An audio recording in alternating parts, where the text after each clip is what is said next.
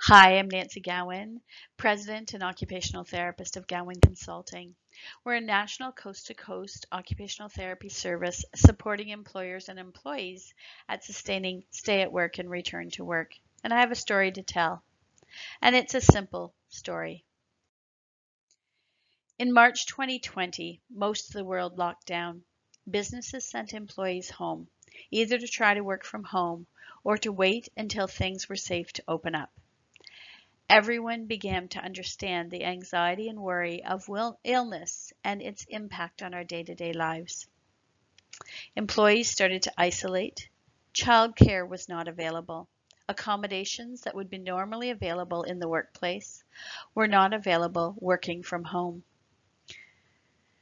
The playing field was leveled for all of us, and we began to understand the grieving and loss that workers with injuries and illnesses feel when they're isolated from work. We started to understand that the feelings of anxiety of not knowing what work is available or when it would be available impacted our emotions, our feelings, and our mental health. In many employees' minds, the worry chain took over. Will I be able to have a job? Will I get sick and bring home this illness to my family, to my friends? Will I be able to continue with no childcare? After isolating for a few months, businesses started to reopen, but the anxiety and the fear continued.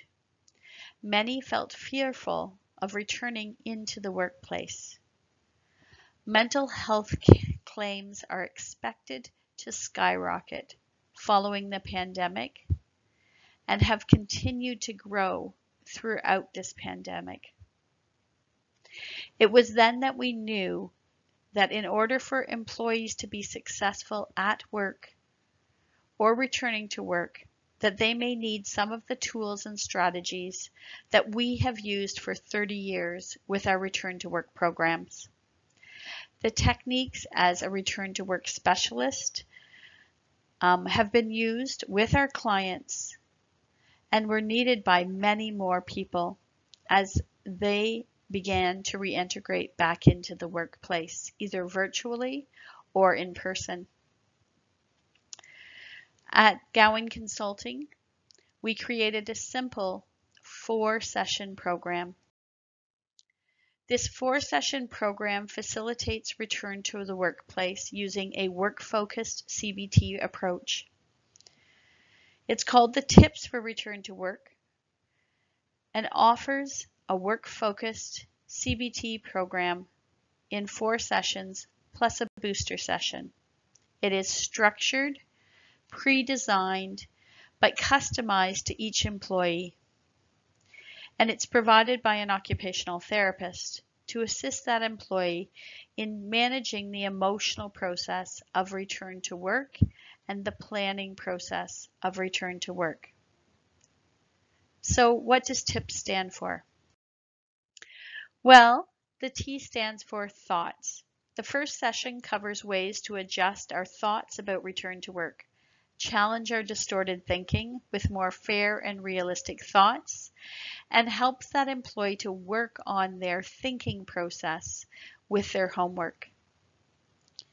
This I stands for integration planning. The second session is about planning that integration. How will you go back into the workplace? What tools will you need and strategies will you need when you go back into the workplace? And the homework here starts to involve some exposure work, exposing that individual back into the community and back into some work activities. The P stands for preparation and practice. This is to plan reintegration. How will I get back into the work? Will I be working virtually, at home?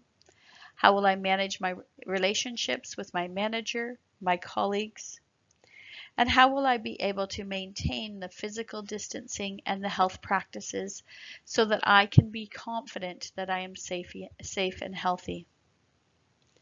And then the S stands for services and supports. What resources will you need in order to maintain and sustain that return to work? How do I access those resources? When I need help, how do I ask for that help? And the employee prepares a physical toolkit that they can use to return to the workplace.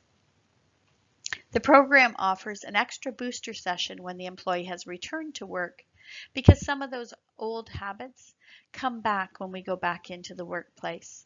And the employee is provided with more strategies and tools to be able to ensure that they can sustain that return to work successfully.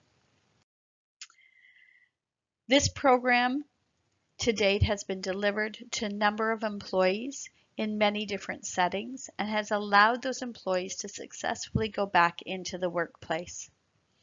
It has improved tools for that work and the workers.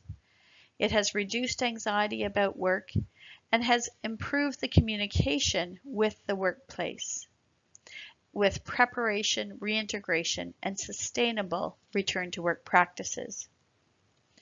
We believed in this program so much that we had our own employee go through this program to be able to help and develop the confidence that she needed. So Bonnie was off for 6 months. She was undergoing cancer treatments during COVID.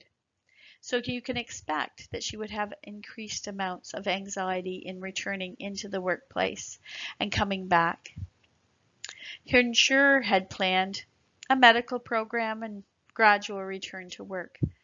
But Bonnie's emotions were really what we needed to help her to deal with. So as she went through the TIPS program, the integration program, she developed increased confidence, set goals, figured out how to set her boundaries so that when she came back into the workplace, she could do that safely and confidently. She worked again with the occupational therapist with her booster session when she met some challenges when she was back into the workplace to be able to figure out how to keep those boundaries and how to ask for help. Bonnie's now back full-time, sustaining her work, successful and excited to be back into the workplace. If you're interested in looking at this tips for return to the workplace program for your employees to help them return to or stay at work in a healthy and sustainable way, contact us at Gowan Health at gowanhealth.com. Give me a call, ask for Nancy. I'm happy to talk to you about how this program can help your employees to be more successful and confident in that return to work process. Thank you.